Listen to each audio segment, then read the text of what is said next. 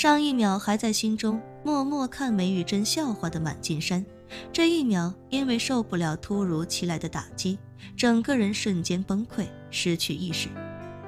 满英杰连忙将昏迷不醒跌倒在地的满金山扶起来，一边掐着人中，一边无奈地说道：叔啊，你这刚才劝梅姨的时候不是想得挺明白吗？怎么事儿到了自己身上就不行了呢？眼看满金山昏迷不醒，梅玉珍的心情在绝望中似乎有了些许缓解，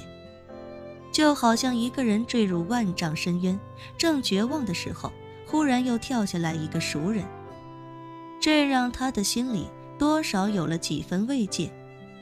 于是他便开口对满英杰说道：你这么一个劲的按人中有什么用？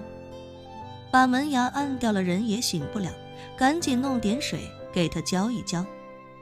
满英杰看向一旁的孙慧娜，脱口道：去车里拿水啊，还愣着做什么？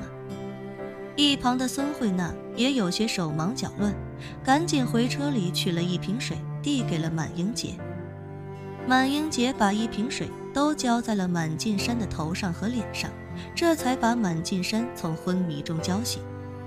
满金山一睁眼便悲痛大喊：老天不长眼啊，你这是要我的命啊！梅玉珍看了他一眼，冷冷道：废话不跟你多说了，现在的当务之急是先赚钱，其他的都可以先放放。说着，梅玉珍也不等他回应，便对满英杰说道：你去开车，让他到后面休息。满英杰连忙点了点头，说着便搀扶起满金山，开口道：叔啊，我扶你上车。满金山失魂落魄地上了车，随后满英杰便钻进驾驶室，发动汽车继续向着美墨边境驶去。车开出去之后，副驾驶上的梅玉珍冷声说道：这件事我越想越觉得不太对劲。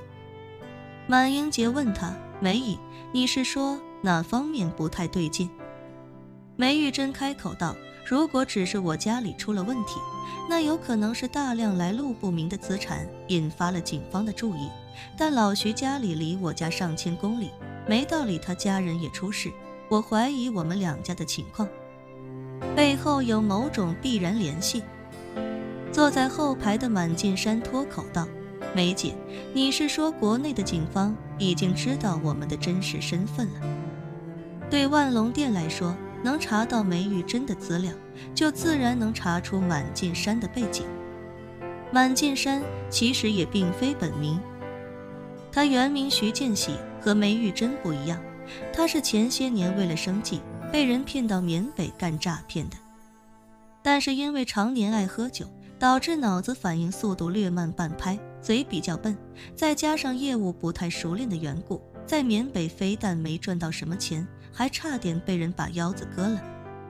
用当时缅北那个老大的原话说，这样的废物留着不仅创造不了一点价值，还他妈浪费粮食，只有把他的腰子割了才能收回成本。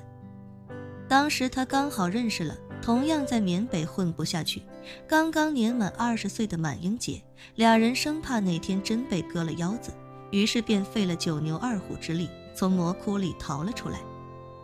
逃出来之后，两人也不敢回国，就在当地找了路子，偷渡来了美国。与梅玉珍不同的是，梅玉珍当时是凑钱给蛇头交够了费用才偷渡过来的，但徐建喜和满英杰跑出来的时候身无分文，所以为了能逃出升天，只能在黑心蛇头那里签了一个高利贷的协议。从缅北偷渡到美国，费用是15000美元，分期付款，连本带利，一共要还蛇头3万美元。蛇头也根本不怕他们跑路，因为蛇头根本没把他们直接带到美国，而是先带到了墨西哥。反正只要上了蛇头的船，就跟当年被欧洲人贩卖的奴隶一样，生死由不得个人了。听话的能活着到船靠岸，不听话的直接脚上捆着石头，当场就丢进大海里沉底了。两人好不容易才逃出升天，哪敢有半分不从，于是就跟着船一路到了墨西哥。两人在墨西哥下了船，便被迫在墨西哥往职场里塞了几包违禁品，之后又拿着蛇头提供的假身份，从墨西哥到了美国。按照蛇头的价码，运一次折价$3000。如果老老实实听从吩咐，赚钱还清欠款，就能恢复自由。否则的话，与蛇头合作的墨西哥帮派以及美国帮派随时能让他们暴尸荒野。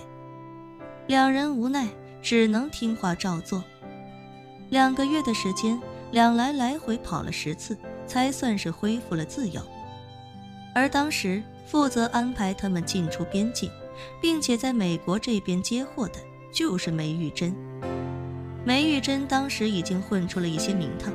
认识了一个专门从墨西哥往美国以及世界各地倒腾违禁品的亚裔大哥，从此成了专门想方设法帮助对方运货走货的承运方。后来等这俩人还清了欠蛇头的债，梅玉珍便干脆把他俩收编了下来。梅玉珍虽然对外无恶不作，但也深知团队稳定的重要性，所以这3人跟着他，他倒也没有亏待3人。徐建喜干活相对卖力，自己也搞成过一些订单，所以这些年赚了至少200-300万美元，折合人民币也有1-2千万。满英杰年纪轻，不太容易忽悠到中老年人，所以收入相对低一些，不过即便如此，这些年也赚了100来万美元。至于那个扮演他老婆的孙慧呢，是前几年才刚被梅玉珍收编的，因为在团队里地位最边缘，倒是没赚到多少钱。此时徐建喜心中更加慌乱，他怕自己不光是资产被查封，甚至很可能连犯罪证据都被国内的警方掌握。要真是那样的话，自己这辈子都不可能再回得了家了。于是他慌张不已地问梅玉珍：“梅姐，你说咱俩也从来没在国内犯过事儿，而且最近咱俩也都没怎么回去，警方怎么可能查到我们的头上来呢？”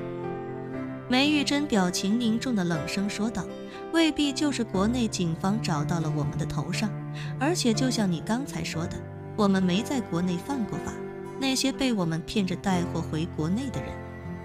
也根本不知道我们的真实身份，所以在国内警方的眼里，我们就是透明人。”徐建喜忍不住问：“梅姐，那你觉得这到底是怎么回事？国内警察为什么精准地找到咱们2家头上来了？”梅玉珍表情肃杀地说道：“我觉得这件事一定是有人从美国向国内检举。”从美国检举？徐建喜脱口道：“咱们也没在美国得罪人呢。况且别的不说，梅姐，我认识你这么多年了，你的家庭情况我一点都不了解，我的家庭情况估计你也不是很清楚，究竟是什么人能够如此准确地提供我们的信息给国内警方？”梅玉珍摇了摇头，表情非常阴沉地说道：“这个我也不知道，但我总有一种直觉。”徐建喜忙问：“什么直觉？”梅玉珍道：“我觉得这件事跟那个马兰好像有点关系。